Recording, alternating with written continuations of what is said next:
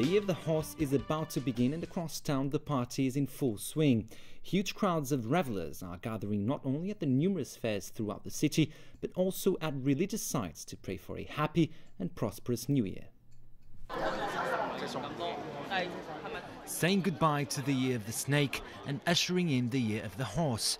And while you're at it, why not pray for some divine help to ensure everything goes well in the new year? That's exactly what thousands are doing tonight as they made their way to Wong Tai Sing Temple to burn incense and make offerings. And over at the Lunar New Year fair at Victoria Park, a slightly different mood.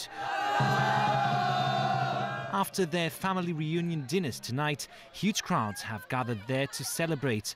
With the fair open until 6 a.m, the mood is all about partying and horsing around.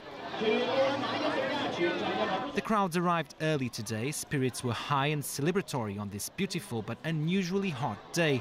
And despite the high temperatures and sometimes high prices for flowers and souvenirs, many people were not deterred from snapping up whatever they could get their hands on.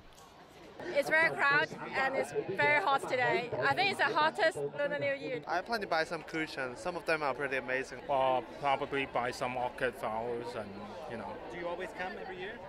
Yeah, bring the kids and families.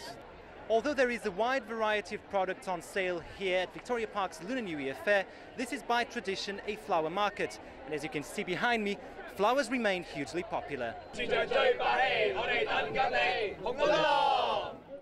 Indeed, despite the myriad of products available, auspicious flowers and horse-inspired toys are in high demand.